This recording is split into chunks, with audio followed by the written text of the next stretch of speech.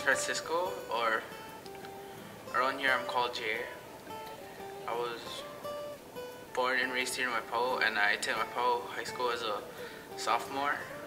I came from a Catholic background. Before I came to Epic, I was never involved as a Catholic because I barely did go to Mass. My first time coming to Epic was Epic's 5th birthday bash. I actually performed there for a dance, and I came back again because I just loved the music, the fun, all the people that came, because I never thought that a church thing like this would be so fun, and I wanted to be a part of that, so I started to come to Epic more and more. Jesus became real to me after going to Epic's summer camp. Those 4 days was really special to me because I was just so in awe of God with other people.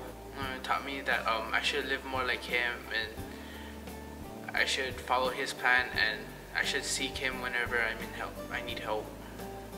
Ever since I was dedicated to Jesus, I've been trying to live more like Him. Like, I don't do the foolish stuff I used to do before. I try to be the one helping other people instead and help them find Christ. I also try to bring them to Epic, or at least one of the services we have here. My name is Francis, but people call me Frankie or Fishy. I'm a senior at Waipahu High School. I moved here when I was 10 from Philippines, and growing up was it was kind of fun because we didn't have that much responsibilities, but at the same time it was kind of tough because my parents were close to getting into a divorce.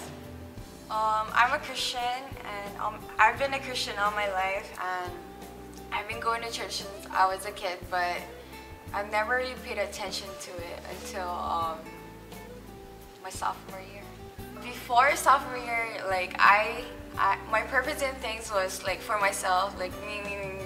I was very selfish, but after Jesus came into my life, I started doing things for Him and started reading my Bible and stuff. I first came to Epic because my mom has been bugging me about it. She's been telling me, oh, there's this ministry at church, it's a high school ministry, you should try and go. So the first time I went, I brought my friend, and Brandon started talking about abuse, and it really got into me because one of my friends were getting abused at that time, and it gave me another perspective of it. I stopped coming for a while, but I started coming back again because I liked it. The people were very nice, and the messages are very good, and it just helped me in my life. Epic has helped me through a lot in my spiritual growth because I've always heard messages about becoming a better person, but Epic, they really get you into the Word, and they help you understand what this means or what this signifies and stuff like that, and they help you with your relationship with God. Knowing Christ has really changed my life because He's my purpose in everything.